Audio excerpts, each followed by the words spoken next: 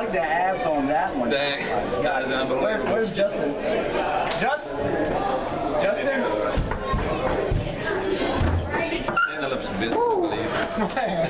Dude, I just lost 5 pounds. All right. Way to go. Oh, yeah. BLT. You wash your hands, man. Yeah. Look at the abs on this stick. I was just... Hey, this guy, look, we are PFT, and you're watching WGS-TV on YouTube. only.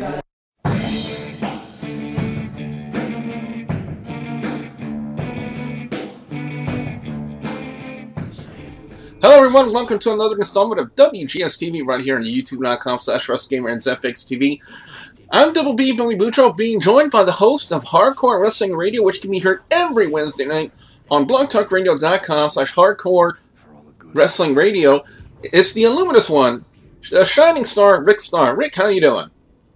I'm doing alright as always, Billy, and I'm getting ready to roll. Yeah, we're getting ready to talk about Friday Night Smackdown for the week of November 30th, 2012. And guys, I just want to bring up something real quick here. You know, maybe it's just a little nonsensical thing here, but at the time of this recording, it's December 1st. We're in December. Where is 2012 gone? Hopefully it goes a little bit faster because, you know, the holidays, once they get gone, I'll be glad when 2013 gets here. That's just me. We open up Friday Night Smackdown this week with John Cena making yet another appearance on Friday Night Smackdown. Cena cut a really great promo, again, addressing the situation with him and Dolph Ziggler. And, you know, he was here to watch the fact that Sheamus was in a match with said Dolph Ziggler. And then out comes Alberto Del Rio, starts cutting a promo. And then next thing you know, we got a match set up. And I gotta call Josh Matthews out on being a bad commentator because, honestly, if I had the option of listening to Michael Cole's commentary and Josh Matthews' commentary, I'm going with Michael Cole. Josh Matthews he screwed up so much on his play. I wouldn't even call it play-by-play. Josh Matthews is really a color commentator at best, and that's what he did. He just color commentated throughout the entire show. JBL pretty much had to carry him on commentary, and then me being a commentator with 4 years experience, I can tell when someone's screwing up. And Josh Matthews, Rick, was screwing up very, very badly. Yeah, I could see where he was botching a little bit here and there. But you know what, though? I'm going to give Josh Matthews a little bit more credit where credit's due. This is what, his really first year, solid year out commentating. I don't think we've seen him anywhere else where they've said, okay, fine, they're giving him the ball. The first year he was on WWE Superstars. Okay, but that really wasn't aired on television, so that was on the network. Okay, so we'll give him a second year then. So even still, given that, I think he's doing a little bit better than a lot of people are giving him credit for. That's just me, and I understand you being as a commentator are probably, could be a little bit more critiquing him a little bit more better, so to speak. And I can understand that. So, well, here's one of my major gripes. You're leading up into a commercial where the matchup's supposed to happen next. Josh Matthews segues into the commercial like this. John Cena versus Alberto Del Rio right now, next, after the break. Yeah, he like I said, I'm not knocking you because you definitely do have some legitimate points. He is definitely still green, so he definitely does need some more work. But you know what? He's definitely better than Booker T. So I would rather listen to him. I think he's moving up, and I think he's gonna, over the years, he'll be getting better and better. So Scott Stanford is better than Booker T, and that's not saying much. This is true. Nonetheless, I still think he's doing a fairly okay job for a newer commentator. That's just personally, my own stuff. Now, moving on to the matchup in itself. When you have two main eventers like John Cena and Alberto Del Rio open your show, it's good and bad. And here's why. Because we've seen it time in and time out. when you open your show with a great match, a lot of the times fans expect to kind of stay on that ride, but they realize it's rapidly gonna fail soon after. But I'm not going to fault WWE for having a great opening match when you switch Cena and Del Rio, two of their main event players of sorts in the WWE. They had a fantastic rivalry over the championship. They had a lot of great matches, and this match was really good. The finish, I loved. You know, they did the top rope leg drop, or top rope famouser in a sense. Cena to Alberto Del Rio. Cena gets the pin, and lo and behold, the match is over. I'm going to go 4 out of 5 on this one. I thought the match was great. The promo before the match was also really good. So I'm going to give it to Cena and Del Rio for a great opening match, Rick. Yeah, you know what? I'll agree with you. 4 out of 5. It was definitely this opening segment. The match itself was absolutely great. And again, I have to agree with you. It was steadily declined from there. Yeah, considering the next match, it's Great Khali versus David Otunga. Why? That's all I can say is why. I mean, what was the point? There was no point. You know what? I'll be honest with you. I think they only gave one small point because who was the winner here? Great Khali. And that was his only match. Yeah. Since he's been back, that's the only match he's won. Oh yeah, you got a point. And I think they were just trying to say, okay, Khali can't win a match. Of course, it's against nobody like Otunga, but he can win a match. So. Well, you know what? Hasn't he won a match already against David Otunga before? I think it was like a couple of weeks ago a few weeks ago on SmackDown, when David Otunga was kind of volunteering his services, and Booker T put him in a match against a returning champion, and they announced it was the Great Khali, and Khali won that match. I might have missed that match, and if I did miss it. As I recall, the only one who came back was when he came against the Big Show, and I didn't see him since then. But okay, I did remember that match, so I'll take your word for it. 3 out of 5 at best on Khali beating David Otunga. I mean, you know, like I said, it kind of fell short of my expectations. You know, their previous encounter was a little bit more entertaining than this one. Next up, we had a great 6-man tag match with Kofi Kingston and Team Hell No taking on Wade Barrett and the Primetime Players. WWE kind of gelling 2 storylines into one here, in a sense. You know, we had Kofi Kingston and Wade Barrett going to be feuding over the Intercontinental title, and a possibility of the Primetime Players going after Team Hell No for the tag team titles. But I thought this was a great match. I thought it was very entertaining, Rick. What were your thoughts about it? Again, I have to agree with you. The quality of the match was excellent, but another thing that we did see is Team Hell No actually starting to get along. We're seeing Daniel Bryan turning from becoming from a heel to a face of sorts, and this actually was on the transform. This came from Monday Night Raw when he came to save Kane from the attacking of the Shield. Yeah. So, do we think this is gonna, you know, I thought that eventually these two were gonna split up. Can we see now Team Hell No sticking together a little bit longer? Possibly, but I don't know if this is also a coincidence or not. But with the first Daniel Bryan t-shirt I bought, it was the Yes, Yes, Yes one. And that's when he immediately changed his gimmick into going with No, No, No. This past week on Monday Night Raw, I finally had the opportunity to get the Daniel Bryan No, No, No shirt, and now it looks like they're turning Daniel Bryan back into a face and having him go yes, yes, yes again. I don't know if that's a coincidence or not, man, but it's just plain freaky that I buy the dude's merchandise and they immediately change his gimmick. Yeah. But the finish came with a choke slam to, I believe it was Darren Young, if I'm not mistaken, and then Daniel Bryan gets tagged in, does the Benoit. I'm going to call it the Benoit the headbutt. I don't care what anyone else says. It's the Benoit headbutt. Yes, it is. And then he follows it up with the no lock, or possibly turning into the yes lock. That kind of brings me up another thing. When Michael Cole was calling it the yes lock at Survivor Series, was that a spoiler? I think it might have been. I think he botched that a little bit. I think he said, "Whoops!" He might let the cat out of the bag.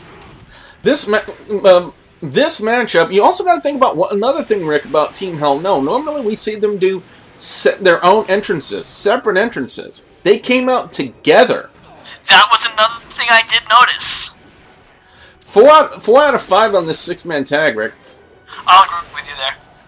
Next up, we had Damien Sandow. Damien Sandow says he's going to be changing his strategy in a sense. You know, he's still going to be the intellectual savior of the masses, but he's going to be, you know, trying to save everybody one person at a time. So he picks out one person in a crowd wearing a CM Punk shirt. I must say that the dude's probably no taller than Rey Mysterio.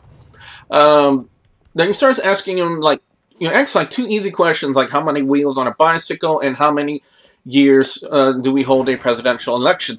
Then he starts to ask him a ridiculous question like, what is the orbital velocity of Jupiter's moon? And, of course, nobody's going to know that right off the hand. And then Damien Sandow starts saying, you know, this person's an embarrassment to Louisiana. Damien Sandow, you know, if I, you know, I'm probably going to run the risk of offending somebody out there, but Damien Sandow, you know, you want to embarrass someone from Louisiana, fuck you. That's all I'm going to say about that. Now, this matchup, Damien Sandow taking on Tyson Kidd. Tyson Kidd, even in a jobbing effort, can still make someone look really good, and he did that, in fact, with Damien Sandow. I mean, a lot of great high-impact stuff. You know, Tyson Kidd always knows how to throw a really good and mean stiff kick, Rick, you know what I mean? Yeah, I do like Tyson Kidd. He's a great wrestler. One way or another, like he can take bumps, and he can, like you said, can throw a match, and you know, win or lose, he's a great competitor. He's a great wrestler. One thing I did notice about him, did you notice he was not wearing his traditional tag team gear? Yeah, but I will bring this up. I will bring this up because you were going to mention that on. Okay. Now, normally I don't watch Saturday Morning Slam, but this morning there was nothing else on. And there was a tag team match in there featuring the Usos taking on Tyson Kidd and Justin Gabriel. And in that match, he did have his tag team gear. Okay, fair enough. So, but the finish came when Tyson Kidd went for the springboard elbow drop. It got Damien Sandow actually countered it by bringing up his knees, elbows to the knees. Ugh. That's kind of painful if you think about it. And then he gets the win with his neckbreaker. Correct me if I'm wrong on the pronunciation of it. They said it's Latin. It means the end. But terminus or something to terminus, yes. That's pronunciation. So Damien Sandow gets the win. I'm going to give this match the benefit of the doubt. I'm going to, instead of just giving it a flat score, I'm going to give it an above average score. I'm going to go 3.5 out of 5. That's a fair score. It was a great match, and I am a big fan of Damien Sandow. So go ahead. And Tyson Kidd, for that matter, because like I said, you know, he makes a matchup look good even when he's losing, and he did that, in fact, with Sandow. I mean, he threw some really mean kicks. I remember one spot, he had Sandow chest first against in the corner, and he was able to deliver a mean-looking enziguri to the back of Damien Sandow's head. I mean, it was just absolutely awesome to see. I'll tell you that. That's why I'm a fan of Tyson Kidd, because he, you know, he does a lot of good high-flying stuff, just like Justin Gabriel, and he can really throw a mean kick. Next up, we had a tag match. The Usos. When's the last time, Rick? I gotta ask you. When's the last time we actually saw legitimately the Usos as a tag team on Friday Night Smackdown? I haven't seen the Usos in God knows how long. I was about to say who are the Usos. Yeah, Jimmy and Jay Uso, the son of the legendary master of the Stink Face, and that is Rikishi. And they were taking on the 3MB in the form of Heath Slater and Jinder Mahal. Ouch. Yeah. You know, I'm going to tell you, I thought Heath Slater was just bad enough with the one-man band, and I thought, oh my god, you need to drop it. So what do? They don't drop the gimmick. They add to the gimmick. Maybe, and, you know, maybe they figure they have the 3MB more as a comedic element in a sense. Yeah, but you know, we've seen in the past really comedic elements don't really help. I mean, they just, you know, it only gets their career so far, and then after a while, they're just a joke, and they get fallen to the wayside. I mean, let's look at Zack Ryder. Zack Ryder, he had his little height early in the year where he kind of did a few great bumps with Kane, and then after that, what happened again? Back to the wayside. He did that great angle with Eve, John Cena. Again, now he's, you know, pretty much down to nothing. As long as you're a comedic thing, you're only going to get so far in this career. In this business. I don't care. You're never going to get to the very top. You're never going to get to a John Cena or CM Punk.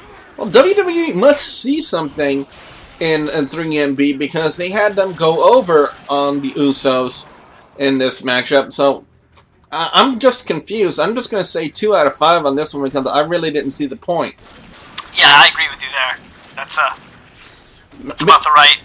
Yeah. 2 out of 5. Main event this week featured Sheamus taking on Dolph Ziggler. This was a really, really good match. I said it on Monday Night Raw for the Raw review. Sheamus and Antonio Cesaro. It was a very good, very strong match. And Sheamus and Dolph Ziggler was even better than that. I mean, I was thoroughly entertained. I thought this was a phenomenal match. Oh, and I just remembered to realize to mention something. Earlier, after the first match with Cena and Alberto Del Rio, Cena was on the stage, and out from nowhere, Dolph Ziggler appears and knocks Cena out with the Money in the Bank briefcase. I figured I'd just bring that up real quick. But this was a phenomenal match. But, you know, we didn't get the opportunity to see a clean finish because somebody must have screamed, "Free lunch!" and Big Show comes running out to the ring.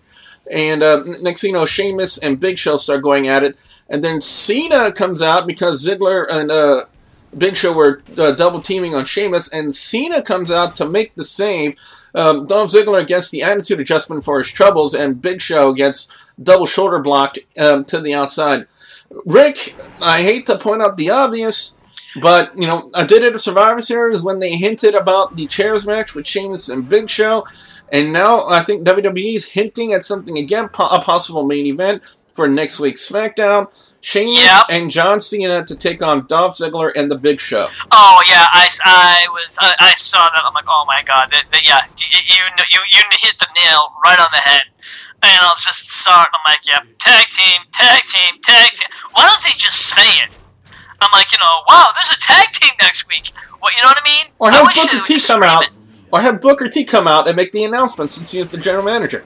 Exactly. I mean, I don't see the point of having Booker T there anymore because Booker T just all he says is, "Yo, dog, don't be messing up my match, dog." And that's all he does. And I think that's the only thing he says. Isn't that the only time we saw him when he was confronting John Cena?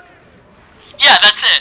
He didn't come out and say, "All right, next week I'm going to make the double team." At least if he did that, it would be so. At least it wouldn't be so bad. But where it's like, you know, they're going to be like, "And now next week." Yeah, no kidding.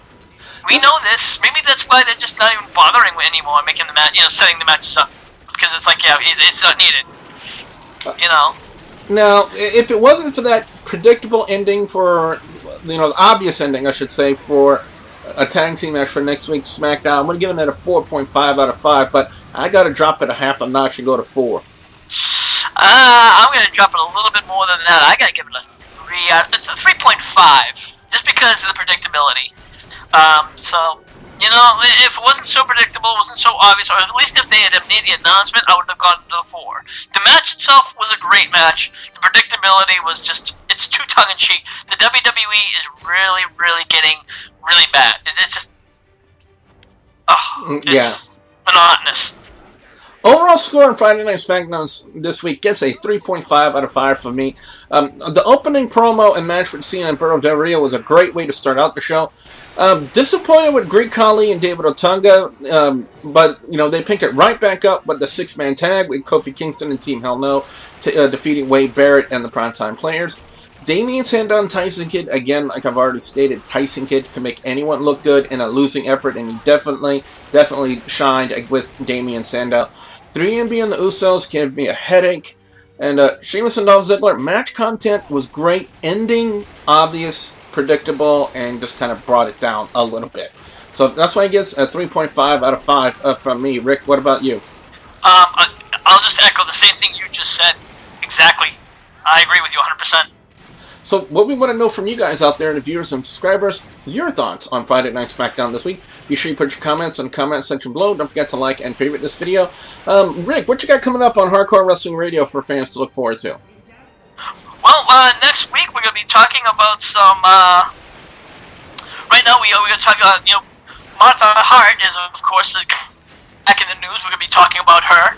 Hulk Hogan, he's got a little bit of stuff in the news. We're going to be talking about him, of course. SmackDown, we're talking about Triple H, and whether Triple H is how he's controlling SmackDown, how Vince is more controlling Raw, and a lot of, we want to talk about whether Triple H is really doing a good job, and that's going to be a lot of things we're going to talk about. And I got a few other things. We're gonna, of course, Raw is always going to be on the table, and who else shows up? And, with hardcore wrestling, you never know what we're going to talk about. So be sure to tune in to blogtalkradio.com/hardcore wrestling radio every Wednesday night and light it up with Rick Starr and the guys, courtesy of Double B, Billy Boudreaux. Also, don't forget to please subscribe to youtube.com/WrestleGamer and youtube.com/ZFXTV Network. So for the Illuminous one, the Shining Star, Rick Starr, I'm Double B, Billy Boudreaux saying, why can't AJ Lee grab my ass and kiss me?